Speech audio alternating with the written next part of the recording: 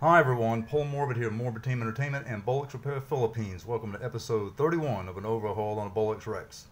Started cleaning some more of the parts here for the turret and had this plate here, and I went ahead and polished it off a bit on the front and the back. Not too terribly much because eventually I'll be taking this camera back apart. I got some acetone in here and I'm going to go ahead and drop this in here and let it soak for a while. That way and get it clean from any type of debris that was on there before with the metal. So after that, we'll go ahead and start reassembling the rest of the part of the turret and proceed with other things. Alright, so let's keep going. Okay, I've already taken that part out of the acetone, wiped it off, got it clean there from any debris. And it's going to rust, so I'm going to have to go ahead and put some weapons oil on it. And so I'm going to go ahead and do that. If I don't do it, it's going to happen. So I'm going to go ahead and do that. Get that going on. And wipe that on there instantly and automatically. If I don't, it's just going to rust up. You can guarantee it's going to happen.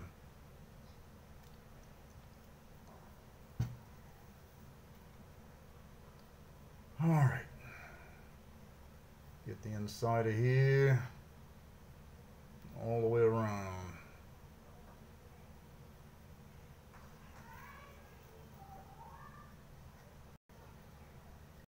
Around the perimeter here.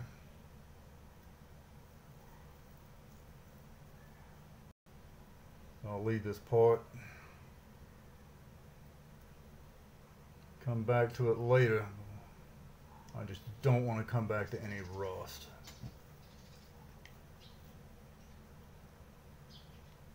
Really irritating. And other things you got to do it anyway.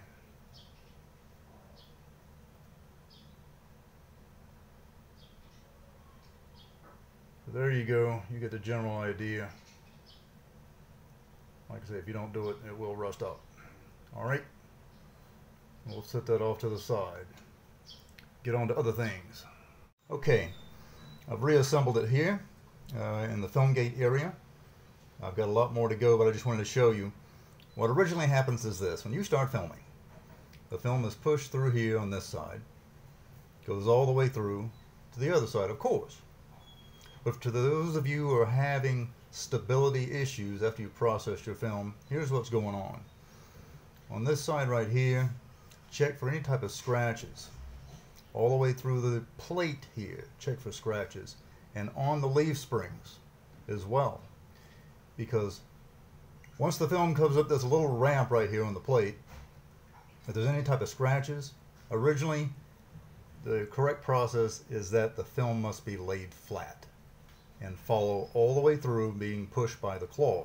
If there are any type of scratches and abrasions, rust, corrosion, then the film is going to buckle, and that causes your stability issues. All right? So if you've just received in your Bolex, send it out for a full CLA.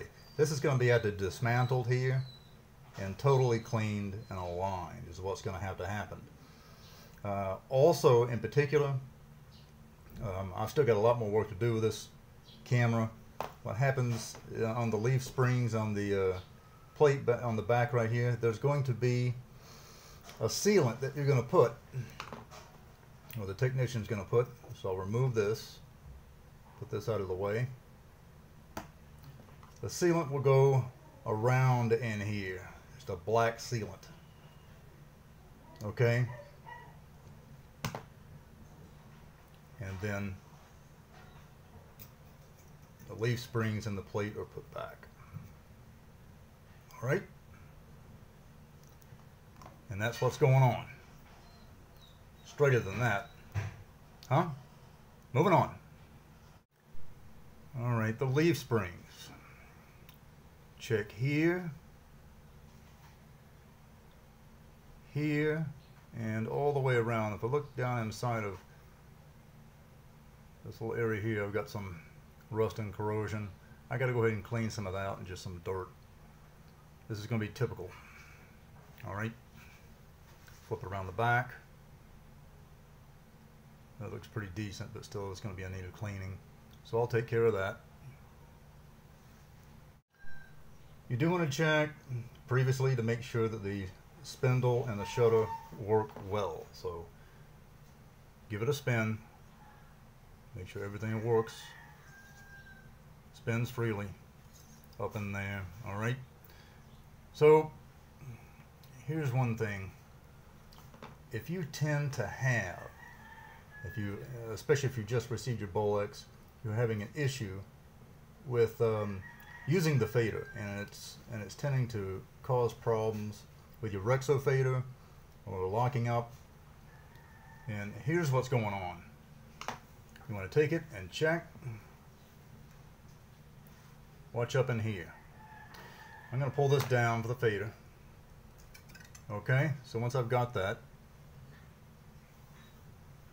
I'm going to spin it and make sure, and if it starts catching right in there, let me show you what the issue is. Alright, so here's the problem.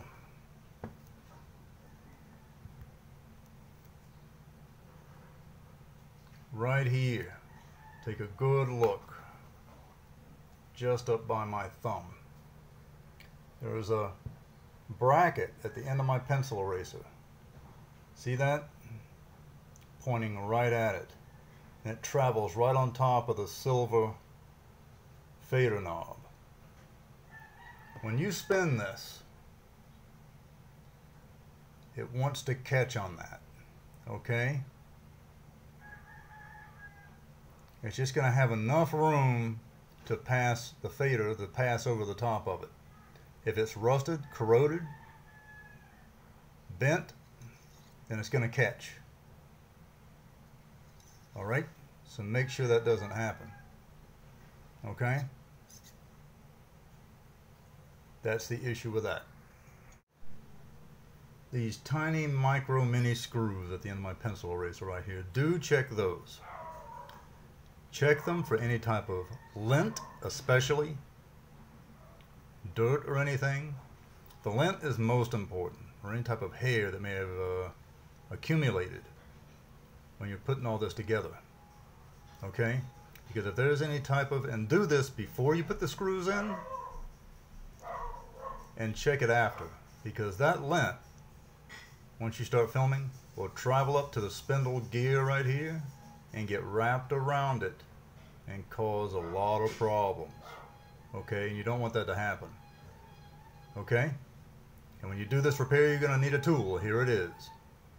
Okay, here's that tool. You need a pair of watch repair magnifying glasses is what you'll need, because you have to look at those tiny screws in order to insert them and put them in. They do light up, as you can see here on the sides, and they move up so you can get them on.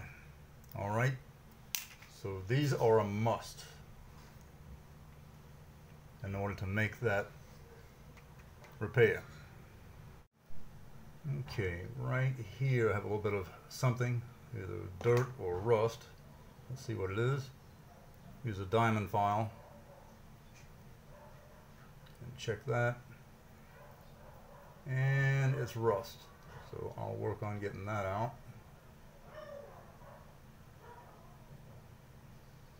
I'll get back with that.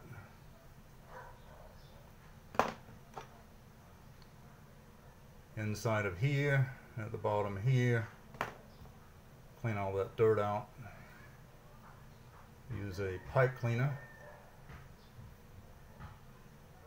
Put that in there and pull it straight through.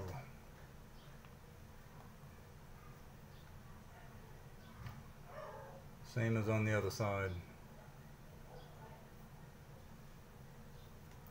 Do contact me at the social media outlets provided on the screen. And remember, as always, do subscribe. Until next time, see ya.